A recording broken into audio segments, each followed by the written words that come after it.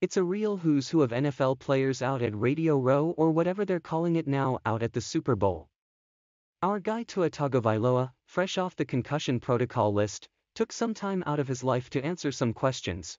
Besides the heartwarming anecdote of what life is like being a new father, Tua told the world, in so many words, that next year he will be living, breathing lethal weapon.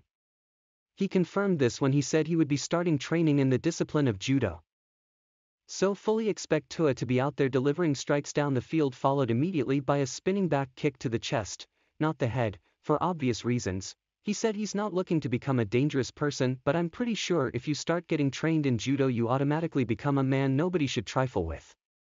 I hope Tua understands what he's embarking on.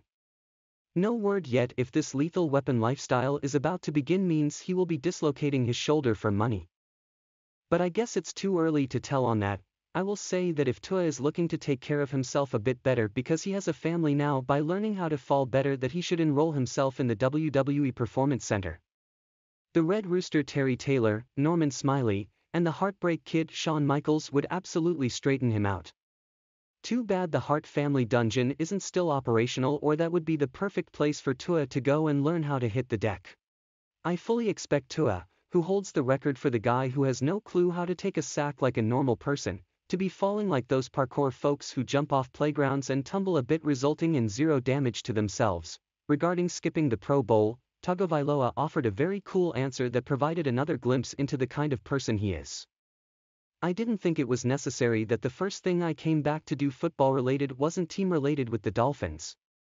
Tagovailoa told the Dan Le Batard show.